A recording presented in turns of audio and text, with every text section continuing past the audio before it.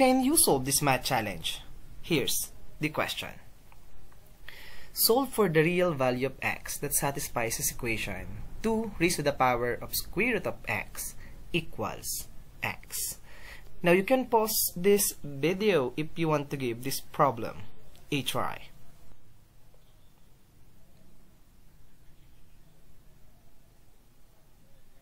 And now, let's answer this question together. Alright, so given this equation 2 raised to the power of square root of x equals x, we want to find the real value of x that satisfies this equation. Now, using trial and error, we get two possible values for x, which is 4 or 16. Now, this is based on trial and error, but the question is, do we have a solution or algebraic solution for this kind of question? Or how do we prove that the only solution is 4 and 16? Now, to answer this question, of course, we have algebraic approach for this one, and we will use LAMBERT W function, and also through the use of our friend Wolfram alpha. Alright, now LAMBERT W function, if we have this equation y multiplied by e raised to the power of y equals x, and we take the LAMBERT W function on both sides, we get that the value of y, which is the exponent of e, we get that y must be equal to w of x, wherein this w is the LAMBERT W function. Now, how does it work? So here's some definition of LAMBERT W function. So this work, or we have a real value for y only if x, this x right here, this x right over here, must be greater than negative 1 over e, or approximately negative 0.37. Alright, now if the value of x must be greater than 0, like this, so we have one possible value for y, which is w sub 0 of x. Here we go. And we have two possible values. We have w sub 0 and w sub negative 1 if the value of x is between negative 1 over e and 0. So from negative 0.37 to 0 up to 0. Then we have two possible values for y, which is w sub 0 and w sub negative 1. Alright, so now let's apply this. Now, what we're going to do is to get this equation, and we need to rewrite this in this form: y times e raised to the power of y equals x. Now, to do that, let's raise both sides to 1 over square root of x.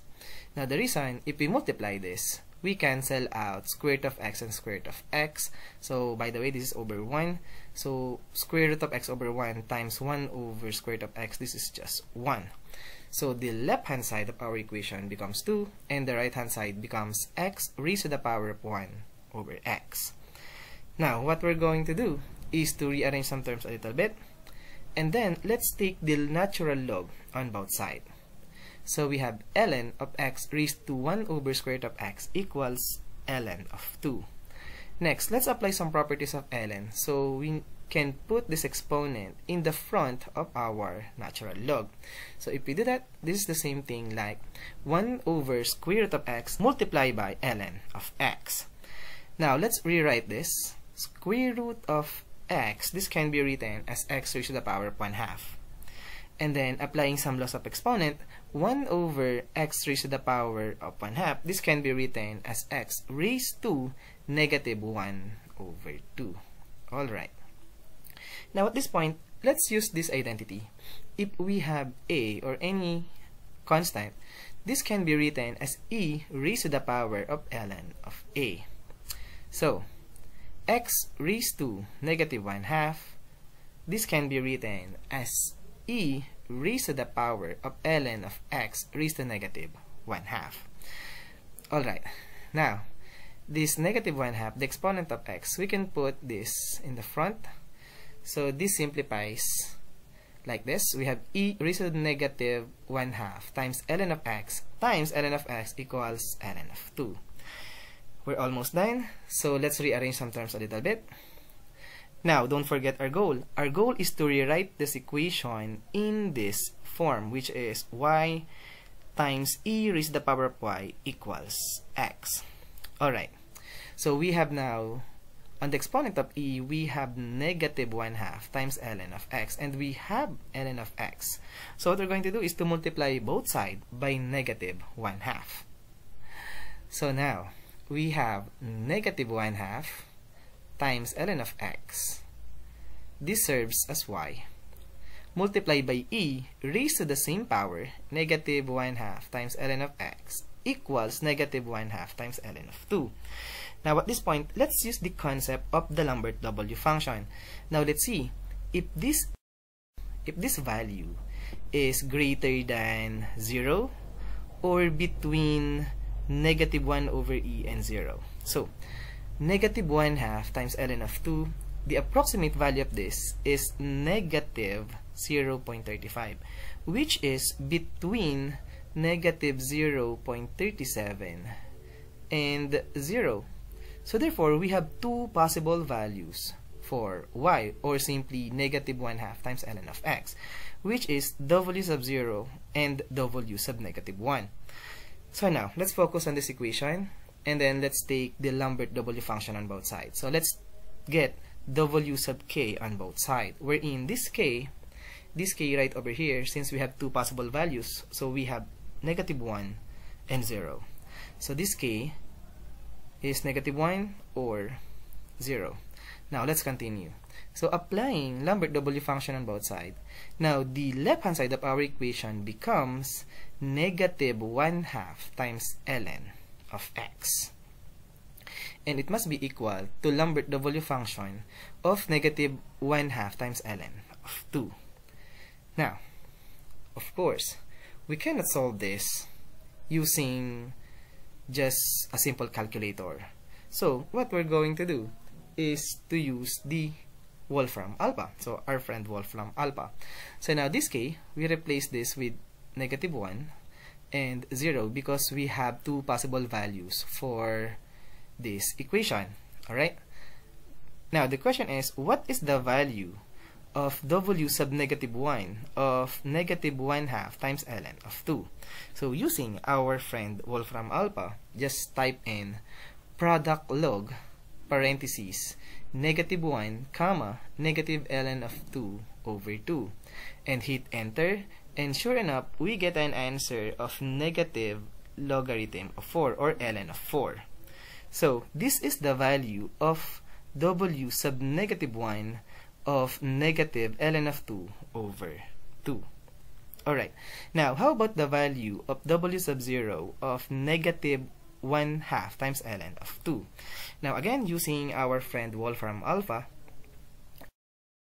just type in product log parentheses, we have 0 comma negative ln 2 over 2 close parentheses and hit enter, and we get that the value of w sub 0 of negative ln 2 divided by 2 must be equal to negative ln 2 or logarithm of 2 to the base e.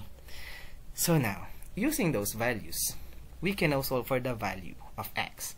Now, let's focus on these two results. Now, let's focus on the first case. So, later on, we will do the second case. Now, on the first case, what we're going to do is to multiply both sides by negative 2. Now, if we do that, we cancel out negative 2 right over here, and we can multiply this by negative 2. We have negative 1. So, we have ln of x equals 2 times ln of 4. Now, these two right here, we can put this in the exponent of 4. So, if we do that, we get ln of x equals ln of 4 squared. Now, 4 squared, this simplifies to 16. Now, we have natural log on both sides. So, we can say that x must be equal to 16. And that is our first value for x. Now, how about the second value for x? So, let's use the second case. Now, let's multiply both sides by negative 2 again. Now, if we do that, we get ln of x equals 2 times ln of 2. Now, again, this number 2, we can put this in the exponent of 2. So, if we do that, we get ln of x equals ln of 2 raised to the power of 2. And 2 raised to the power of 2, this will give us 4. Now, we can say that x must be also equal to 4. And that is the second value for x. Therefore, using Lambert W function, we get two possible values for x in this equation. And that is our algebraic approach for this kind of question. So, the only real value for x that satisfies this equation, 2 raised to the power of square root of x equals x, must be x equals 4 or x equals 16. And as always, we are done.